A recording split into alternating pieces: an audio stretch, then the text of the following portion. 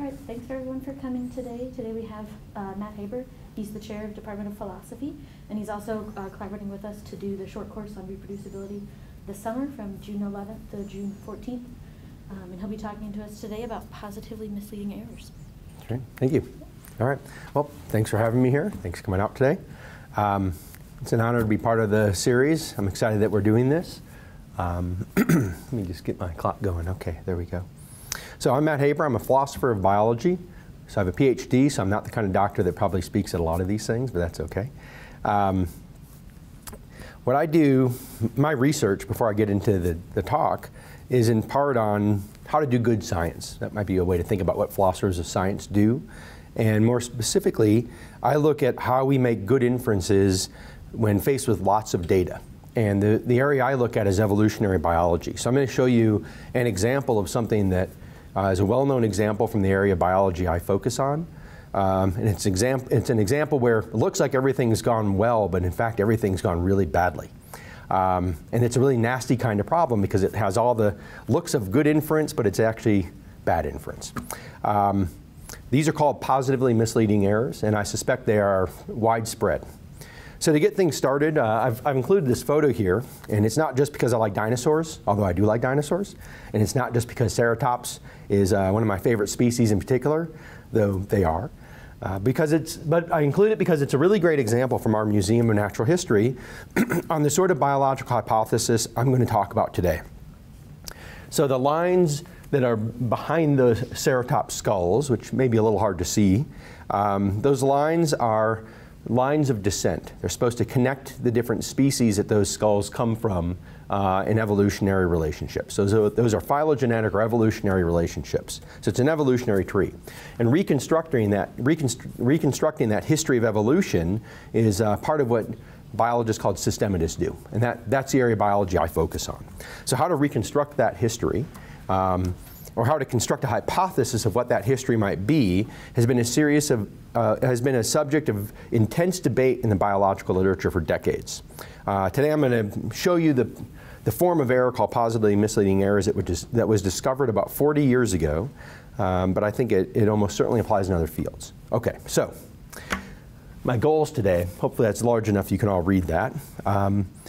First, I want to provide a general account of what positively misleading errors are, or PMEs, as I'll be putting them on there. These are errors of statistical reasoning or pattern recognition. They're well known in the phylogenetics literature, but not in other fields. At least they're not called that in other fields. Not that I'm aware of anyway. The larger goal of this project is to convince people that PMEs are likely widespread, and that recognizing them in areas outside of phylogenetics is going to be useful. It's going to provide a powerful set of tools for researchers. And I think this is becoming all the more relevant as other fields embrace the era of big data. Biologists in this area have been working in big data for 40 years, so it's important to learn from other areas, right? In the process, I'm going to explain how these errors generate what I call epistemic traps, the discovery of which can disrupt entrenched commitments. This disruption demands a response, which can be productive in a variety of ways. And I'm going to go through a few ways that can be productive and why that's something that, although it's hard to have entrenched commitments challenged and disrupted, why that's ultimately a fruitful and good thing we should be looking to do. Okay, so first I'm going to introduce what positively misleading errors are by way of an exemplar case, something called long branch attraction. I'll explain what that is with a little cartoon example.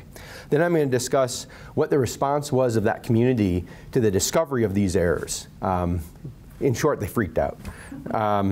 But a lot of great lessons can be learned and generalized from that.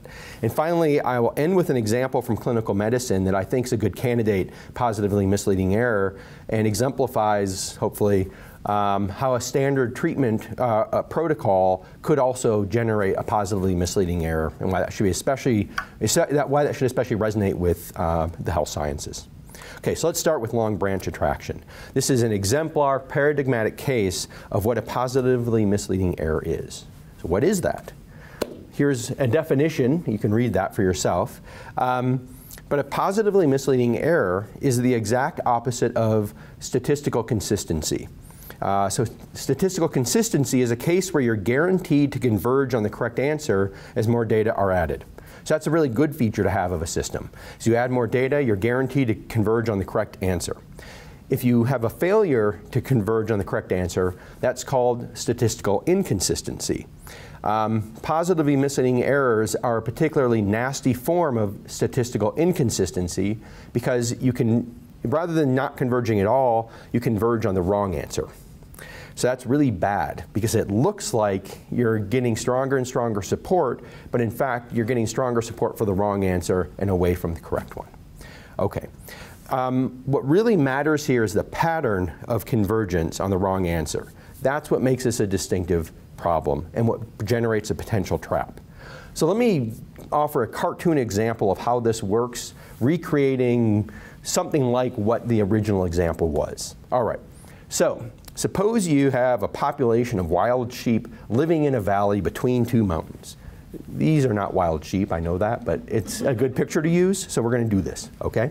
All right, now, suppose again that this population splits, it diverges, as an evolutionary biologist might say. And it splits and forms two new species. Both of these still live in the valley.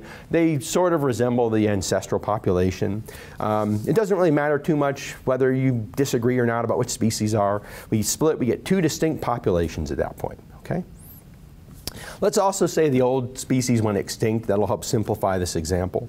Doesn't really matter that much, but we're going to go with that.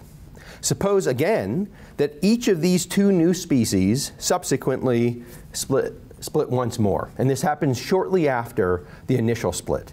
So we have an original population that splits into two valley-dwelling populations, and then those two populations quickly split again, with each having one population going up to the top of the mountains that they are on either side of, or that the valley that forms the valley. Okay.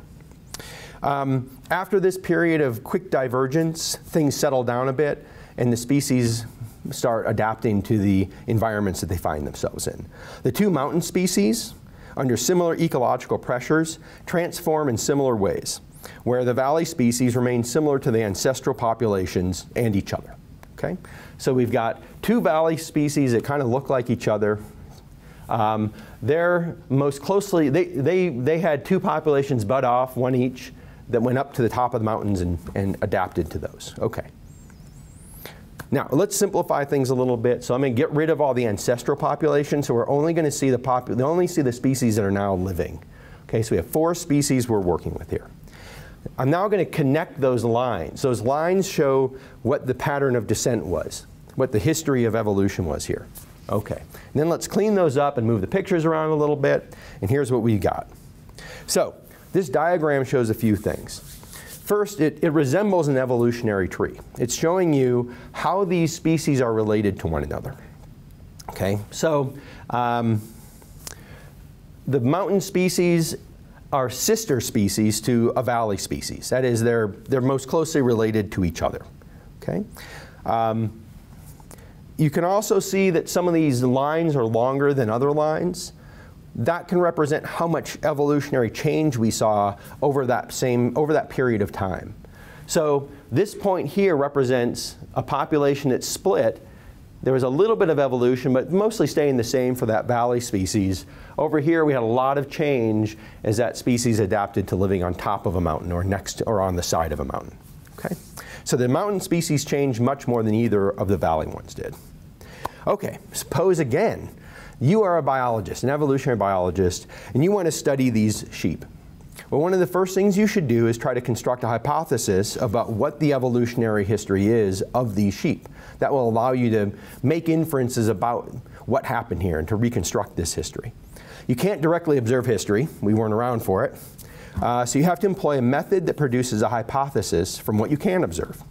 One method you could use is to compare the morphological characters of these species. What do they look like? Hypothesizing that those species that are most similar to each other are also most closely related. Here's a hypothesis the similarity method would get you. Unfortunately, it's wrong.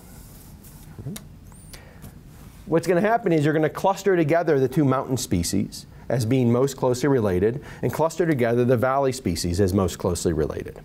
Okay? So that's going to give you an incorrect hypothesis, and it's going to mean your explanations are wrong or flawed as a result. What if you had more data? Would that help? Suppose we could accumulate finer and finer descriptions of morphological and physiological, maybe even molecular data. Unfortunately, including these in the data set would only establish greater and greater similarities between what you suppose are sister species, giving you ever stronger support for your incorrect hypothesis over the correct one. Now you've got an incorrect hypothesis with even greater empirical support. And the more data you add, the worse it gets. So you are caught in an epistemic trap. This is what's called a positively misleading error. So you add more data, you get positive support for an erroneous hypothesis. Okay. This is a cartoon example, but it's a cartoon example of what was demonstrated by Joe Felsenstein in 1978. So it's a really beautiful, elegant paper. If you want a good example of how to have an elegant proof, this is it right here. It's a great paper. He discovered that there were methods being used to reconstruct evolutionary hypotheses that systematically returned the wrong error or the wrong hypothesis under certain kinds of conditions. This paper is where the phrase positively misleading error comes from, and it describes a statistical inconsistency where convergence is guaranteed on an incorrect hypothesis. It's called long branch attraction because it had those. It happens when you have long branches connected to short branches connected to another long branch, short branch pair. So under that particular pattern of evolution, under certain methods of evolutionary hypothesis reconstruction or evolutionary history reconstruction, you're guaranteed to reconstruct the history incorrectly. And I'll show you another example, a couple examples of that. Now, biologists working in this area have been dealing with big data for a long time. This is from 1978, and they already had pretty good-sized data sets. Crunching the numbers, when I talked to some of these biologists, they remember going through and actually doing the punch cards because they had to go use the big computers back then. And now we could do it on our phones, but in fact, they do it on their phones. So it's important to look at the unique challenges that they've discovered as they work through big data over the last 40 years and make sure we don't make the same mistakes, right? We don't want to waste time rediscovering these same kinds of errors. So I think that's a real value in looking at other areas as they've worked through big data problems to see what's going to happen as big data now is everywhere. So I want to look at some features of long branch attraction and the response that generated from the community of biologists, and then that will help us understand positively misleading errors a little more generally, and then I'm going to end by going to an example from clinical medicine. So let's look at some of the features of what positively misleading errors are and what the responses were to those. Okay. In general, the pattern of error here is strong empirical support for an intuitively appealing, entrenched, that is well accepted and established, but ultimately incorrect hypothesis. This generates a very difficult epistemic position. It looks like an application of good reasoning, but it's gone wrong.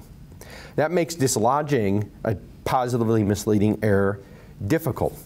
And there's evidence for this in the response to Felsenstein's discovery. Right? So he's basically, what he argued was, look, these methods that have a pretty intuitive underlying basis, we're looking for the simplest answer, for example, to this problem of reconstructing history. They provide intuitive results that look good, but they turn out to be wrong. It's hard to convince people of that. So let's go through this a little bit. Okay. So first, I want to distinguish a positively misleading error from other kinds of statistical errors. So positively misleading errors are neither type 1 errors nor false positives. Now, I'm not a statistician, so hopefully I won't screw this up too bad. But a type 1 error basically concerns statistical testing of hypotheses, and along with type 2 errors, describes how the role of chance may be misattributed in explaining a pattern in the data. For sake of simplicity, we can describe these errors, type 1 and type 2, as a mismatch of patterns between a population you're studying and a sample data set of that population. Right? So if you sample a data set of some population and it displays a particular pattern, we can ask whether the pattern of our sample data set reflects a pattern in the larger population from which it was drawn, and therefore tells us something about that population, or whether the pattern we're seeing is a product of unlucky or unrepresentative sampling, so chance. Okay. And a type 1 error is the incorrect rejection of chance as a source of the pattern. A type 2 error incorrectly attributes chance as the source of the pattern. A false positive or negative is slightly different. That concerns failure rates, that is the incorrect reports of the features of a sample. Okay. Type 1 errors aren't going to be resolved by using the same data set. If you use the same data set, you're going to have the same pattern in there, and you're just going to repeat the error over and over. You correct a type 1 error or type 2 error by doing lots of different sampling. And the more sampling you do, the less likely you are to end up with a type 1 or type 2 error. Positively misleading errors, on the other hand, don't get solved with more data. If anything, they get worse. And it turns out you can actually diagnose them so long as you start off with a good data set. So that's different than what happens with type 1 and type 2 errors. In phylogenetics, for example, you can take a huge data set that's generating a positively misleading error using one method and use other methods to interrogate that data set and discover that an error is being produced. In fact, that's one of the big discoveries from investigating and interrogating big data in phylogenetics, is that it's important to use multiple modes of interrogation on your data sets. So using a likelihood model, a Bayesian model, parsimony model, other kinds of statistical models to investigate the same data set, if you get conflicting results that generate particular patterns, that's indicative of you're getting this kind of positively misleading error. Right? So you'll see long branches in one case, short branches in another of a particular sort. You know, oh, this method's screwing it up. In this case, we should go with this one. But there's no one method that's always going to get it right. So you have to use multiple methods. That's a really important discovery. Okay. And there's great work in the 1990s running tons of work on this. PMEs are also not a function of sensitivity and specificity. That is, correctly identifying positive or negative results or failing to identify positive and negative results. The character sets in these cases are good. So you can have a good data set, right? So it's not a matter of sampling, not a matter of bad data. Good data sets can still generate these kinds of errors. Okay. So it's important to distinguish PMEs from other kinds of statistical errors. This isn't a bad data set or unlucky sampling. Okay. In this case, it's a matter of overly simplistic assumptions about the model used to evaluate the data, and then strong support for a result that looks intuitive, though is incorrect. So remember that when we come back to the clinical case. All right.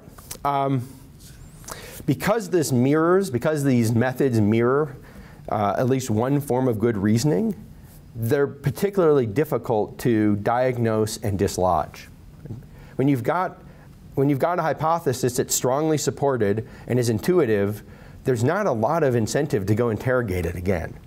And so part of what the phylogeneticists discovered is that it's important to use multiple methodologies to find even those well-supported hypotheses can turn out to be part of these mistakes.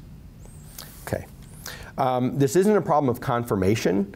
So if you know much about philosophy of science, you might have heard of Karl Popper, who argues we shouldn't just be looking to confirm our hypotheses, we should be looking to falsify them. If we try to confirm only, we're going to get stuck in these traps, because you can always find confirming evidence for your hypotheses. Great, sounds good, except Felsenstein's example was using a method that's based on falsifying hypotheses.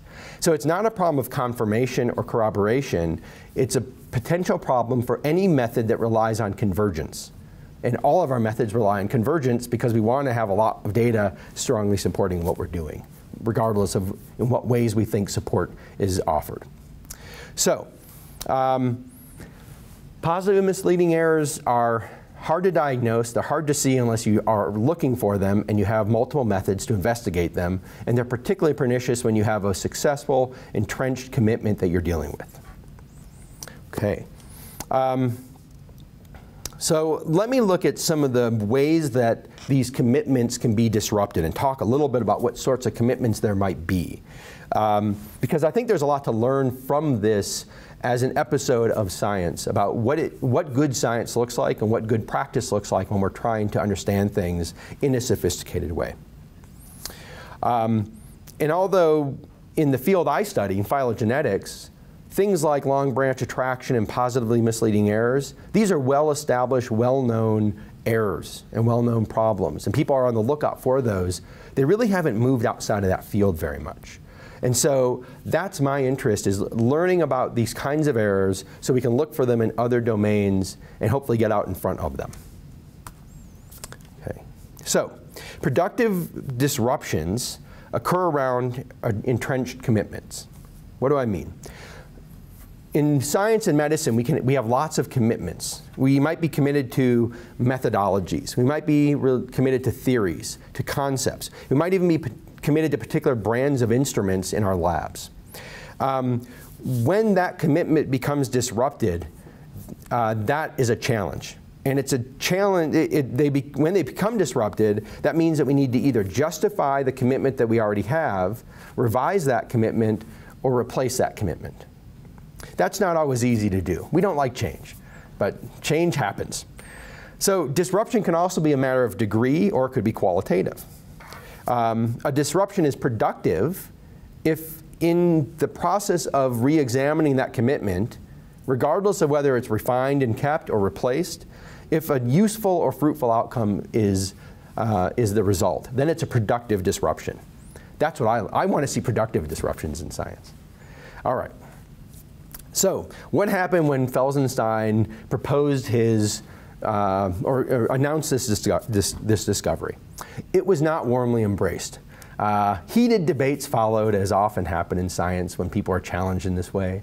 It's a really great episode of Science, and there's a lot of reasons why it was so strongly contested. But I want to focus on 3 kinds of responses and why that might be so informative. Now, it's especially informative for philosophers of science like me, who care about how science works and how people shift from one set of commitments to another. But hopefully it'll be more broadly interesting in addition to that. So I'm going to go through and describe what was disrupted and why this was productive. And I'm not going to go into details of this case. I just want to show you an example of why long branch attraction is such an important thing. So this is from Nature Review Genetics. It was an examination of pine trees that discovered that there was a long branch in the way that pine tree evolutionary history had been constructed. And this was using this as an example of investigating how molecular phylogenetics has advanced over the last generation. So, okay. All right.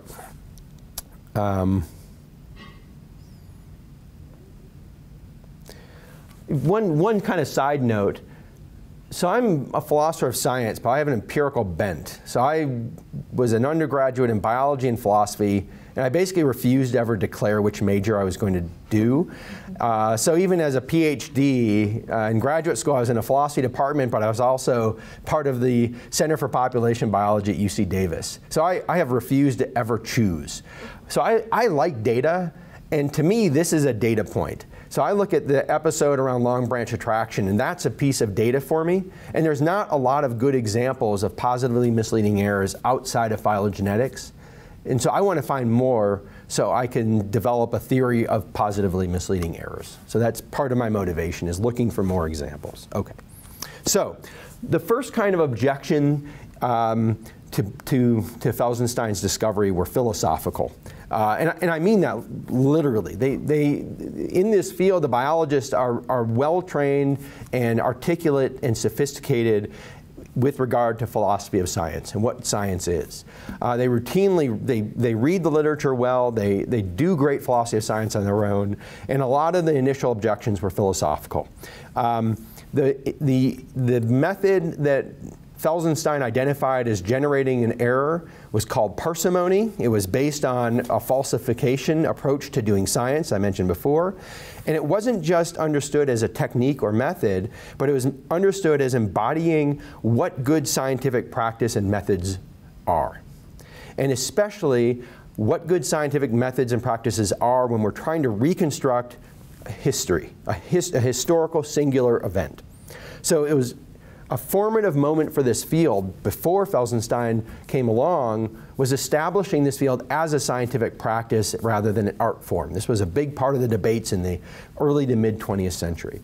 And so when Felsenstein comes along and says, hey, that method you developed actually systematically creates error, that wasn't just a challenge to a method, but to the core commitment of what it meant to do science in that field.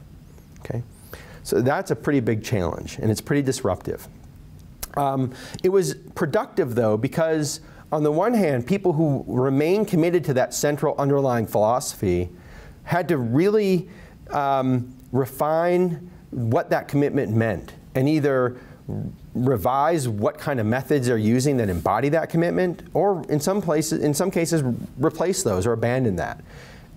It also saw the emergence of statistical phylogenetics, or a statistical approach to investigating these data, which is a really powerful tool that's been used in many other fields. So I see this as a productive disruption because prior to this, although their commitment was sophisticated, after this event, it really generated a pretty powerful and sophisticated literature and understanding of what it is they're doing that's scientific. And as a philosopher of science, that's something I'm, of course, very excited about. It also saw the adoption of a pluralist approach to methodology in science. I think philosophers of science, some have appreciated that really well, others not quite as much. But this is a great example of why we want to investigate things with multiple methods and why we want to make sure we're not committed to too narrow of an approach. We want that diversity of views coming in. This actually aligns with a lot of feminist philosophy of science that argues we need a broad range of perspectives to come in to find errors that we otherwise might not see. So this, I think, is a great historical example of the utility of that. Okay. This was also treated as an empirical problem. That is, people just asked, all right, maybe long branch attraction is a problem, but how bad of a problem is this? Like, how common is this in nature? How often do evolutionary patterns actually look like this? That was a productive disruption, though, because it generated an empirical research program that biologists could pursue. So looking at lots of different systems and asking, how often do we see a pattern of evolution like this? Is this something we really need to worry about? Parsimony is a really easy to use technique, and it's really fast. The other techniques tend to be much more expensive and time consuming.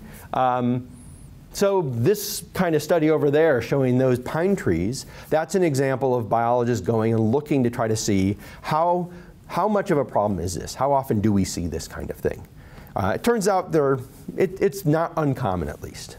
Okay. And there's other kinds of empirical problems that were generated as a result. Okay. This is an example of a new positively misleading error. I'm not going to go into the details. But when one is discovered, it's a major discovery in the field. So discovering that some method generates a positively misleading error is really important. So that becomes a research program in and of itself. Okay. Finally, it pushed people to adopt a statistical approach. This was another response to Felsenstein's discovery. This was disruptive, though, and it's related to the other two issues because it revealed a split in the community over what kind of commitment there was to using statistics. And it turned out that was a split that had been papered over quite a bit with parsimony. As these kinds of problems became clear, the statistically minded folks ended up splitting from people who thought that that approach was misguided or inappropriate for a historical problem. Again, it helped lead to the emergence of new fields in statistical phylogenetics, along with a whole new set of research problems. For example, studying the statistical behavior of competing methods, interrogating different kinds of data sets. And there's been a lot of really wonderful work done in this field, understanding how to manipulate or interrogate those data sets in different ways, and what we can learn from those statistical methods. Okay, great.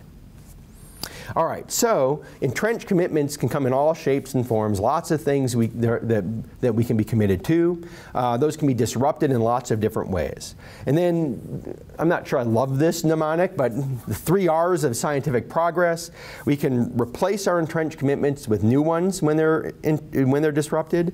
We can revise our entrenched commitments to meet new needs or challenges, or we can refine our entrenched commitments to secure or strengthen those. So it's good if our commitments are challenged and they survive that challenge because we have a better understanding of what those are and we're in a better position to defend and understand them. Okay. Let me end by giving an example from clinical medicine. So this is from a friend of mine, Mike Lanspa. He's a pulmonologist on campus. He loves this case, and we think it might be a positively misleading error, something close to it. Okay. So this is septic lactic acidosis. I'll explain it in a second. But research on treatment protocols in clinical cases are likely to present many of the features that produce positively misleading errors. The systems being studied are highly complex, with hard to discern feedback loops, conflating and confounding patterns emerging from interacting levels and shared parts, and a history of data from which patterns of treatment are elicited. Convergence will be on a standard treatment protocol of a possible set of responses to administer under particular conditions. Furthermore, the advent of evidence-based medicine is prompting a re-examination of many standard protocols and generating massive amounts of data. So this looks like a situation as we enter this era of evidence-based medicine and big data that we want to be sure we're investigating treatment protocols in a way that will reveal positively misleading errors if they are there. Okay, so let's look a little more carefully at this case.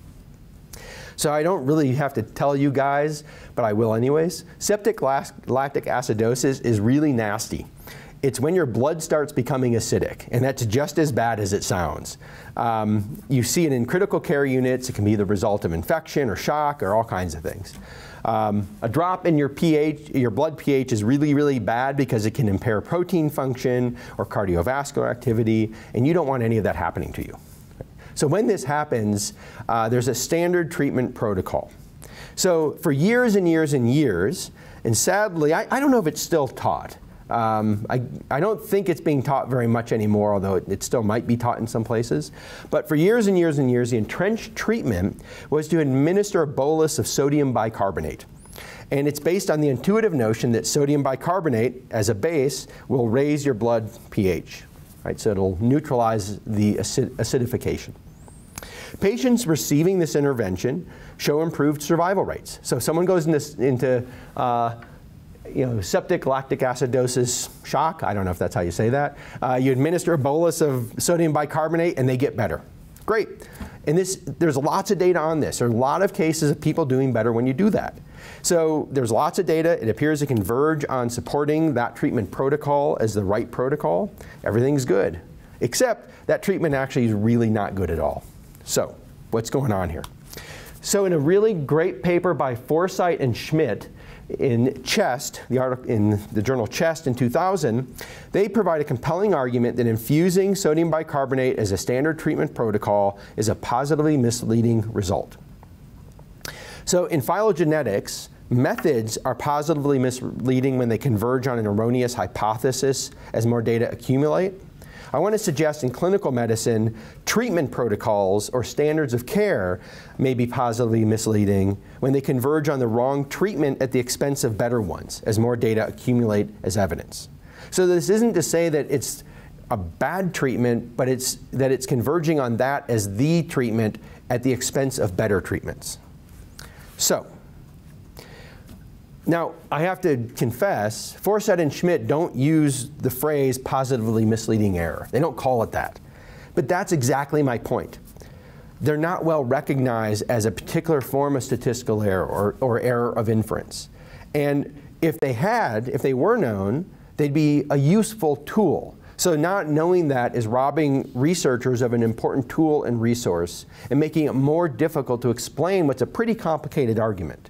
Right? If we didn't know what a type 1 error was, it's complicated to have to explain it from scratch each time and not know that people are trained to understand what that means.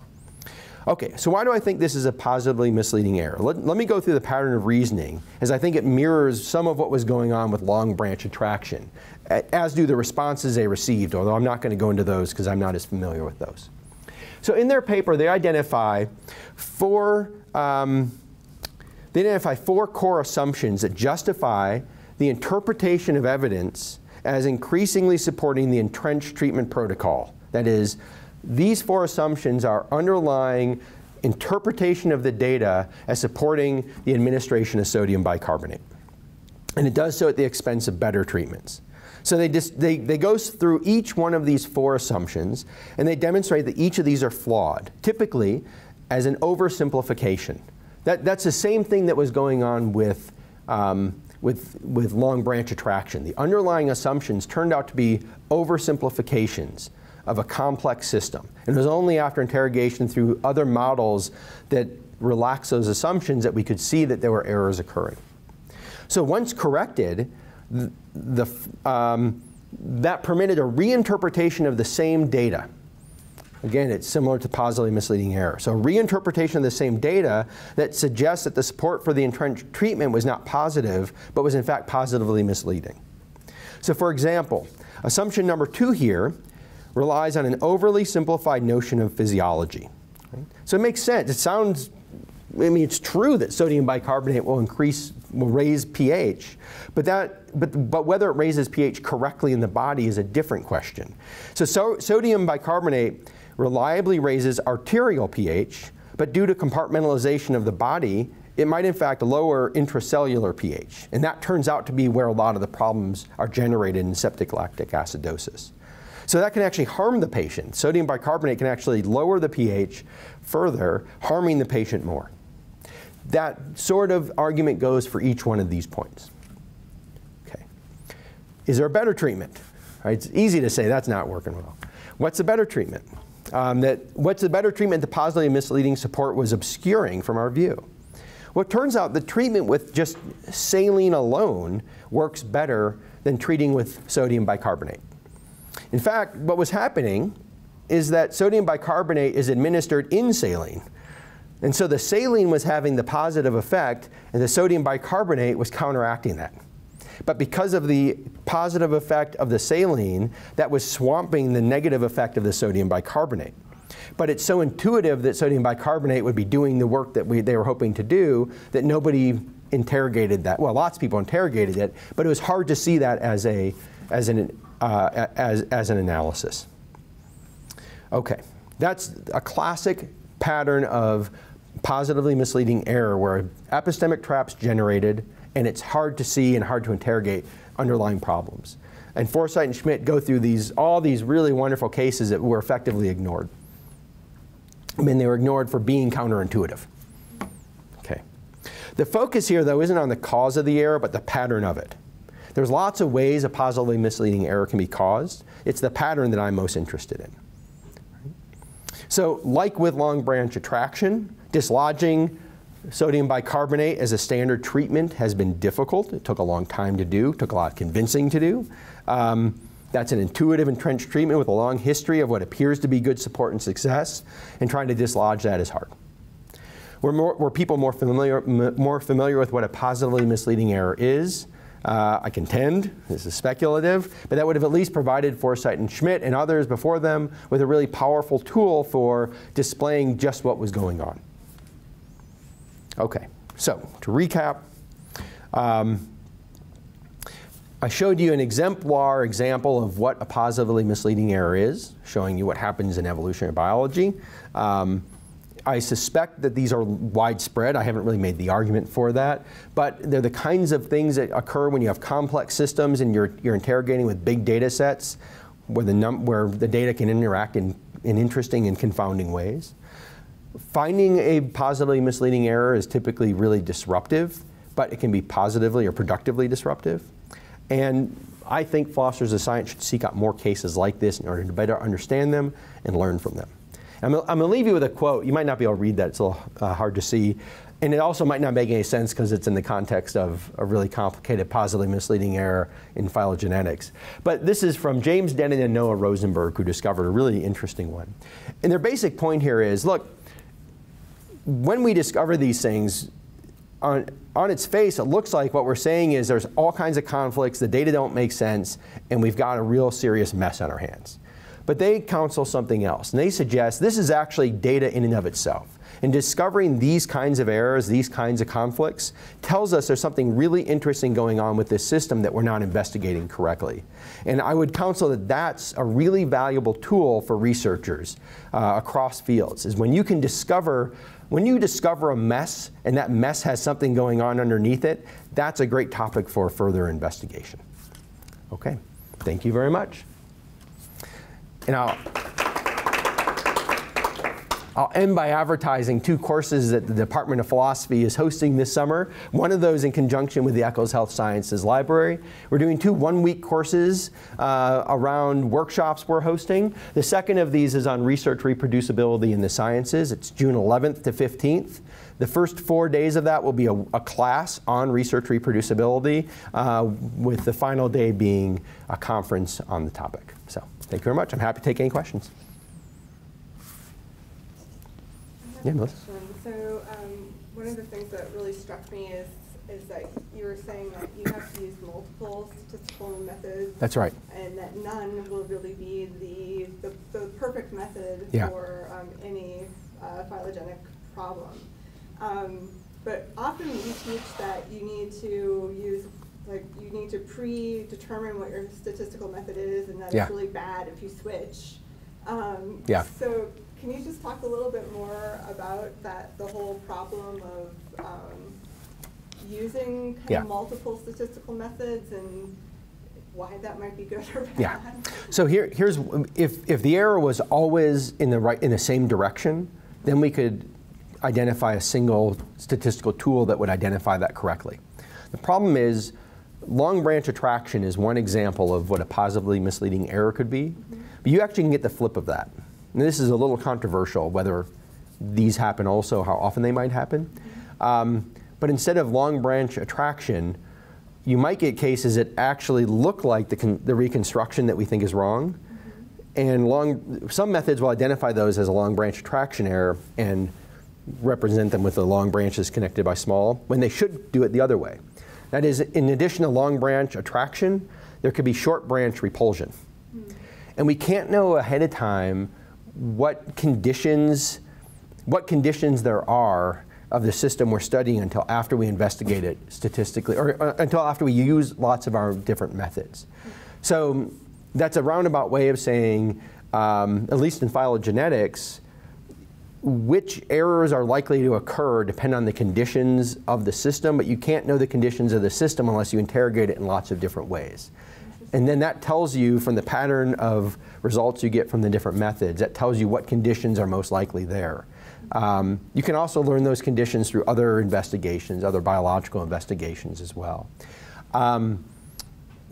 So I don't know the cases that's right, I've heard that too, that you need to make sure you're using the right tools. But to use the right tools, you have to make sure you've identified the conditions correctly. Otherwise, you might not be using the right tools. Now, there are lots of models and tools in phylogenetics which help you select the right models that kind of pre-screen the conditions. And I don't know whether something like that needs to be or ought to be developed in other areas.